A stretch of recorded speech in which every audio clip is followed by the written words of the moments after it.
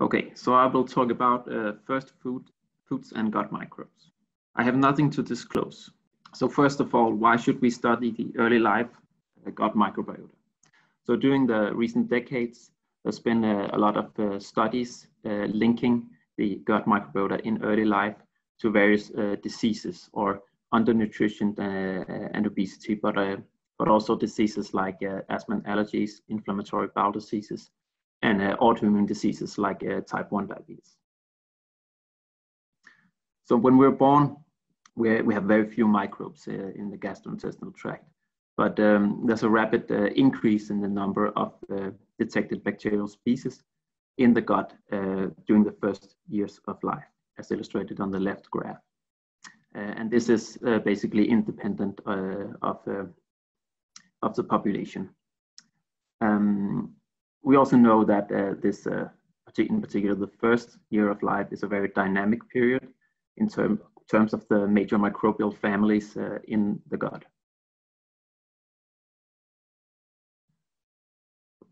So we know quite a bit about how different factors are affecting the microbiota. And I've illustrated here two different cohorts and examples of how different factors are affecting the microbiota. And we can see from these that breastfeeding, or whether you're breastfed or formula fed, is actually the factor that is the most important for how your microbiota look at least in infancy. As illustrated by the pink bars on the left and the deep red bar on the right side. But we can also see that at least in mid or late infancy, the introduction to solid foods is also an important determinant of the microbiota composition. So why is it that breast milk is so important? So we know that breast milk is composed of lactose and lipids, but the third most abundant component is human milk oligosaccharides, or HMOs. So whereas lactose and lipids either digested by the infant and absorbed, HMOs are passing through the gastrointestinal system almost undigested. But when they reach the colon, they can serve as metabolic substrates for gut bacteria. And especially specific bifidobacterium species has evolved strategies to utilize these oligosaccharides for growth. And this is basically the explanation for why we see such a dominance of just a few bifidobacterium species in early life in the breastfed infant. So at some point, we of course are transitioning away from the breastfeeding, and this transition from breastfeeding to family foods is normally referred to as a complementary feeding period. And this typically covers the period from 6 to 24 months of age. This is a very interesting period, also in terms of the microbial development. As I pointed out earlier, this is a phase where we see a rapid increase in the number of different detected bacterial species in the gut, as illustrated on the graph. So, but what we don't know from this is actually whether this increase in bacterial species in the gut is just reflecting an increased exposure to different microbes as the infant age, and therefore increased number of bacterial species in the gut, or whether there's actually an influence of the actual diet that we eat.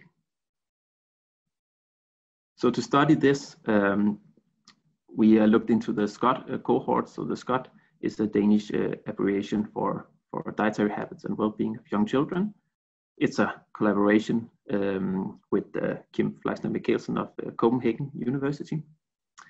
The study has the overall objective of investigating interactions between dietary habits, growth, and markers of lifestyle-related diseases during the first years of life.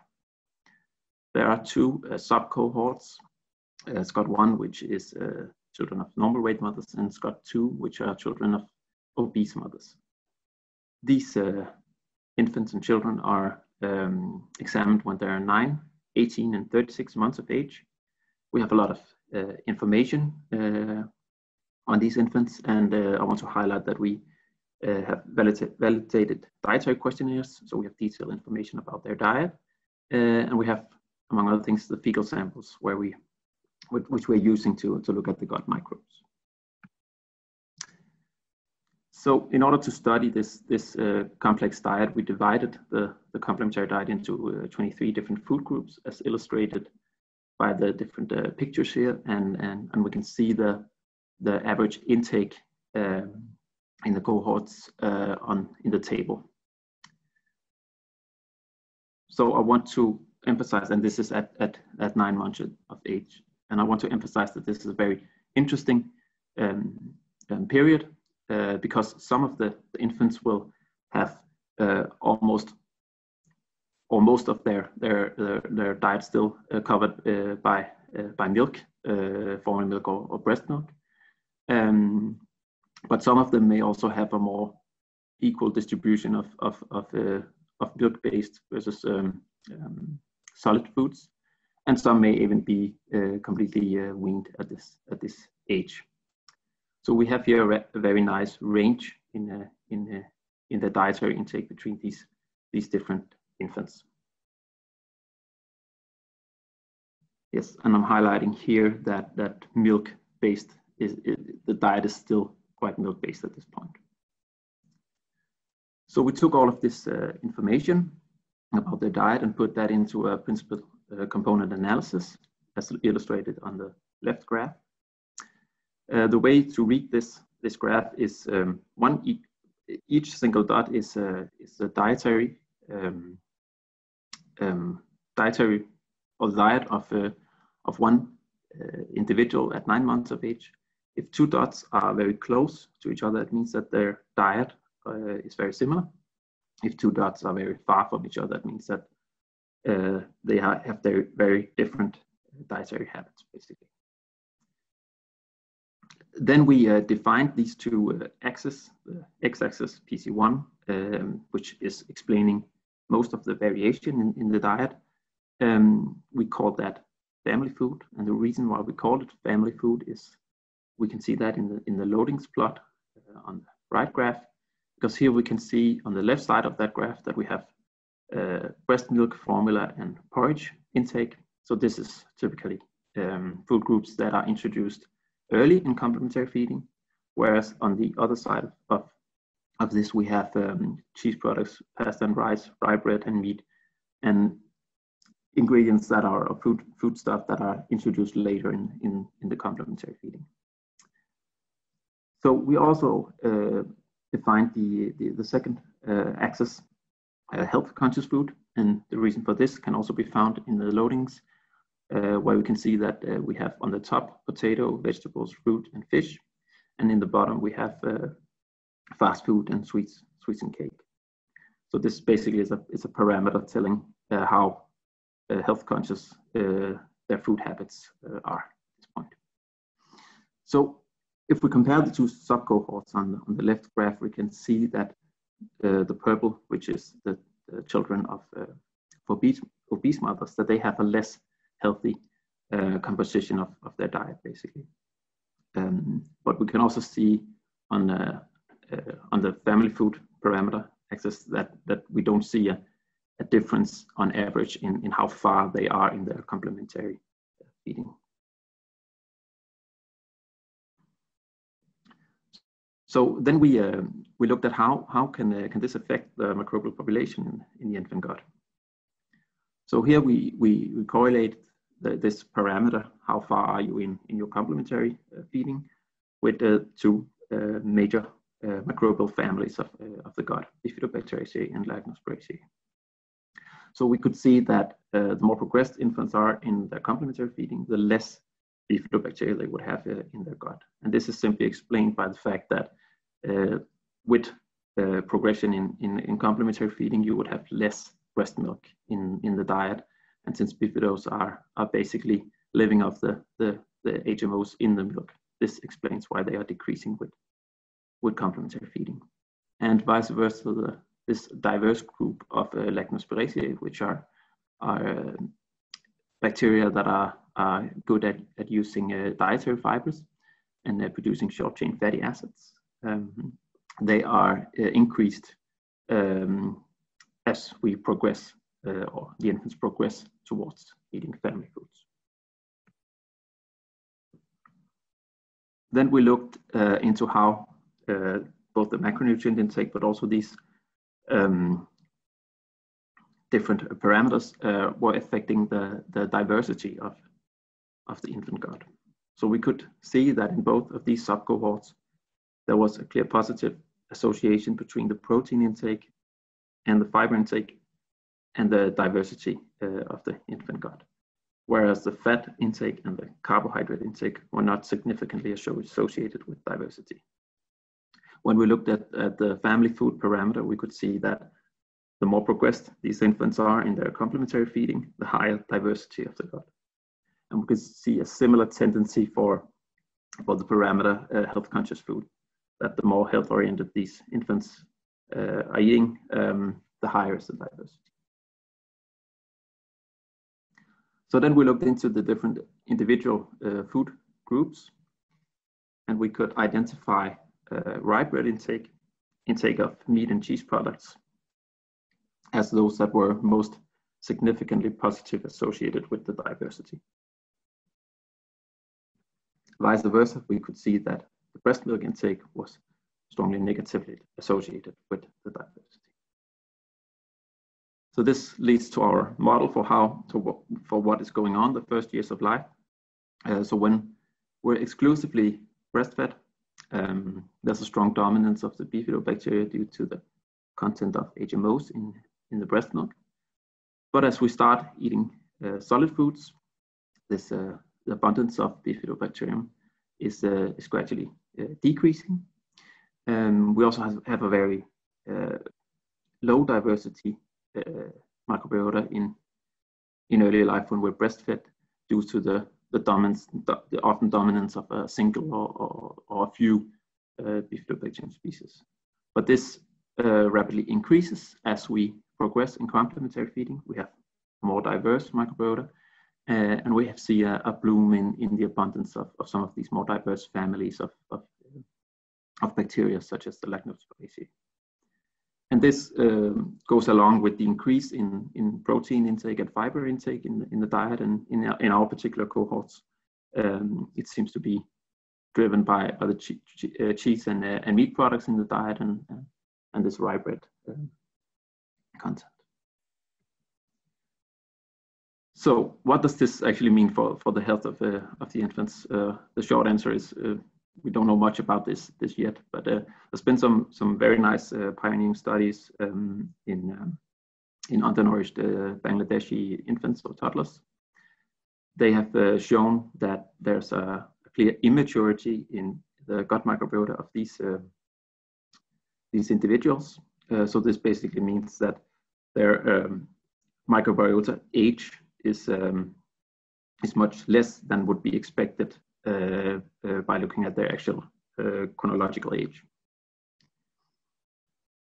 They also, in this series of studies, identified that this maturity of the gut is linked to growth and bone density. And in animal studies, they could show that introduction of some of these species from this family of Lactobacillus, which is increased with complementary feeding, that this was actually promoting growth and bone density in these animal models. So then last year they went ahead and did an actual intervention study in moderate acute malnutrition infants. And in this study, they then randomized the infants to be in either of the 4 different arms of complementary food intake, either a standard complementary feeding regime that's used to treat malnutrition infants, or 3 different rationally designed so-called microbiota-directed complementary foods. And these were selected basically based on their ability in animal models to stimulate the maturation process of the gut microbiota. So basically what they found was that if we look at the left graph and on the top, we can see here the moderate acute malnutrition infants before in the green dot, and then we can see what happens when they then undergo this intervention. And basically the only diet that was shifting the configuration of the microbiota was the MDCF2 diet, which actually shifted the microbiota configuration towards that of healthy individuals from the same region with the same age. And when they looked at the different bacterial species, they could actually see that the bifidobacteria, for example, were decreased, Bifidobacterium longum, as illustrated on the top graph, and two species which are within the family of Homocaucaceae and Lacnospiraceae were increased with this particular type 2 diet. And this quite nicely fit our observations in the Danish infants. So they also looked into the plasma proteome of the infants in this intervention, and they could see that the proteome was shifting towards that of healthy individuals.